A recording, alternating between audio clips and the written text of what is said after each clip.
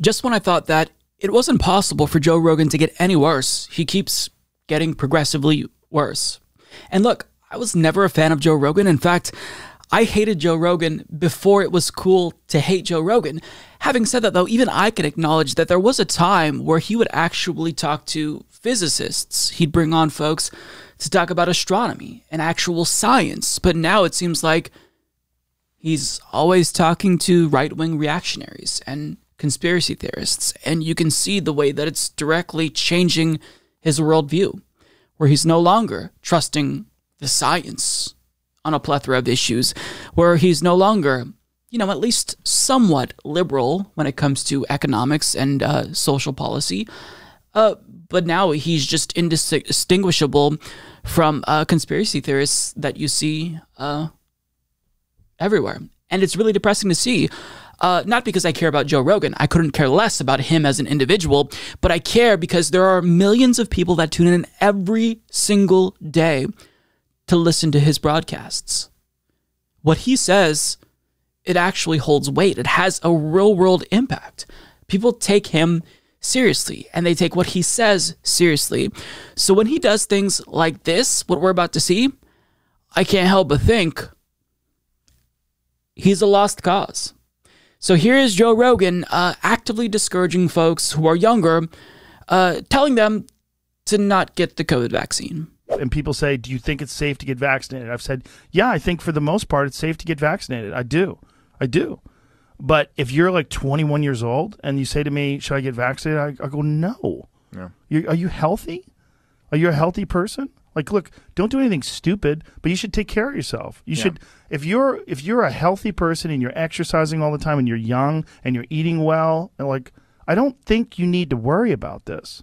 Yeah, I tend to agree with you. But there's a lot of jobs that will tell you you need to have this. Well, that's what's starting to happen now. People are worried about them doing it for their children. And we talked about this earlier. There's that you might have to have your children vaccinated.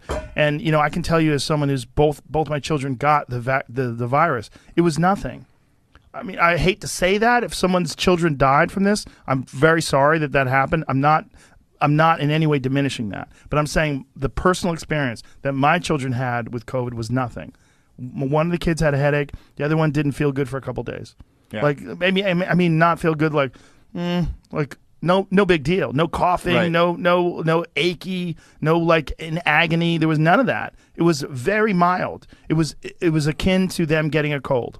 Yeah, and you can have this thing where it's like you were saying, this virtue signaling and this kind of like theatrical display of I get the vaccine, what a good person I am, I care about everyone. But you're like, look, my daughter's a lot younger than your kids, but I'm like, yeah, I'm not injecting my daughter with something to fucking virtue signal. Like, I'm not doing that. Right. If there's something that she's of no risk, statistically has no risk from, I'm sorry, I'm not taking any experiment on her in that. And that's my attitude toward it. But it's amazing that that's controversial. Yeah. That even saying that, I'm not going to inject my child with the vaccine is controversial. Yeah.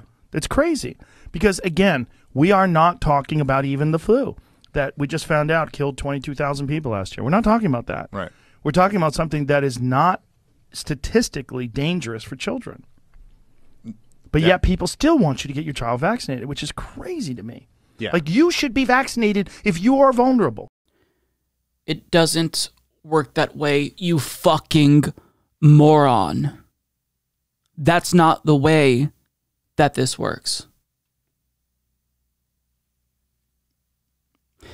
Does he not even think about what might happen if enough people took him seriously? If you're a young person and you think that you can't catch a virus because you eat healthy and you work out, what if you do catch that virus and you end up dying, or you spread it to one of your loved ones? Like, does Joe Rogan not think through the consequences? How the things he says has a real-world impact? Is he not worried that his stupidity is going to get one of his fans killed?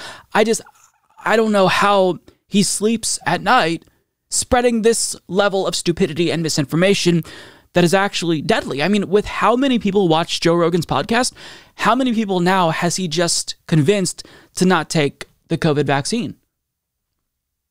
It's just, honestly, it's shocking to have no level of regard, no sense of responsibility for that gigantic platform that you have, for the, immense amount of power that you hold. He says, if you're a healthy person and you're exercising all the time and you're young and you're eating well, I don't think you need to worry about it. That's not the way that viruses work. A virus isn't going to think, who should I infect? That person is young and, they're eating healthy and they're exercising. I guess I'll go and infect this other person. I mean, that's not the way that this works. I shouldn't have to explain this to a 50-plus-year-old man. And furthermore, even if you're lucky enough to survive COVID-19, there are long-term health ramifications that we are still, till this day, learning about. And first of all, more and more young people are getting hospitalized as new variants spread. Second of all, a study from UC Berkeley found that even if you're lucky enough to survive COVID-19, you may still deal with long-term damage to your heart, your lungs, your nervous system. This is a serious virus, and some younger COVID patients actually died due to strokes. The point is, we're still learning about the virus. So for you to say this, to actually discourage people from getting the vaccine if they're young, what the fuck are you thinking? Have you lost your mind? Any sense of reason? Have you just flushed it all down the toilet? What's going on here, Joe? What the fuck is going on here? And, he at least admits, sure, there are some people that had kids die due to COVID-19, and that's sad, but I mean, my kids got it, and they were fine. There are some people who get COVID-19, and they have no symptoms at all. They're completely asymptomatic. Other folks die from it. This affects people in a plethora of ways. So for you to just say, you know what, if you're young, don't even worry about it because my kids were fine, that's just so irresponsible and reckless. And his guest added, I'm not injecting my daughter with something to fucking virtue signal. And he adds, I'm not taking any experiments on her. First of all, it's not virtue signaling to vaccinate your child. It's science, bitch. It's science. And if you want your daughter to be admitted into school, you're going to have to provide them with proof that she's received numerous vaccinations. And imagine being so arrogant to think that this vaccine that's been proven to be safe, that's already been used to inoculate millions of people around the globe, you just think, well, you know what? I think it's an experiment, so I'm going to just say it's an experiment to millions of people. Do you have a degree in any scientific field? Do you know about epidemiology? No? So shut the fuck up. Shut the fuck up because you don't know what you're talking about. But Joe Rogan chimes in saying it's amazing that that's controversial.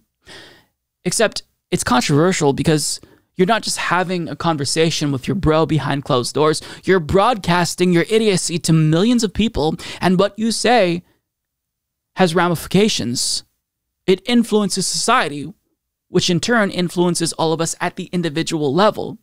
The macro impact that you have has a micro level impact on all of our lives. So yeah, it's a little bit controversial. I actually am a little bit irritated because idiots like you, Joe Rogan, are doing your part to prolong the duration of this fucking pandemic that I desperately want to be over so I can see my family again. I mean, folks like Joe Rogan, he's never taken the pandemic seriously, right?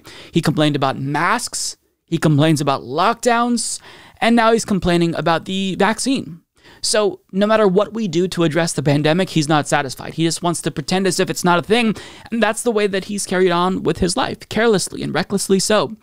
But for folks who actually care about their loved ones, who take it seriously, at some point in time in the next decade, I would love to just go back to pre-pandemic life. It's not like that was perfect, but to not worry about possibly infecting someone that I love, that would be a great feeling.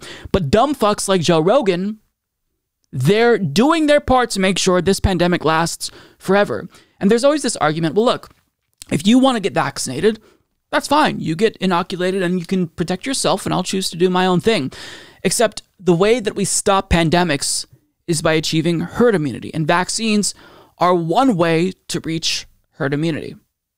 So if it's the case that, let's just say 35% of the population reaches herd immunity, and that's not enough because likely that wouldn't be enough. Ideally, we're aiming for 70 to 85%, depending on the epidemiologist that you ask. But let's say that we don't actually reach herd immunity and the virus continues to infect people and spread throughout the globe. guess what happens? Eventually, all of the vaccines that we've taken to protect ourselves, well, a new variant might emerge that is resistant to the vaccines. And we're all fucked, and we're back to square one. And folks like Joe Rogan, who spread this misinformation, are to thank for that, because he's a conspiracy theorist who sounds no different than some homeopathic, snake oil salesman. No, it's not the case that you can not get COVID-19 if you exercise. No, it's not the case that you can stop yourself from getting cancer if you eat healthy. That's not the way that things work. Bring on a scientist that you used to speak with. Have them talk about it. And if you brought on an epidemiologist or someone who knows anything about the pandemic, obviously what they said didn't penetrate that thick skull of yours, so bring them back on, have them state it again. Because holy fucking shit, what you're doing is so dangerous. And the fact that you don't have any sense of responsibility when you broadcast to millions of people shows that you are either a careless prick or you actually are genuinely stupid for believing the dumb things that you're saying. It's a distinction without a difference either way. Do better, to say the fucking least.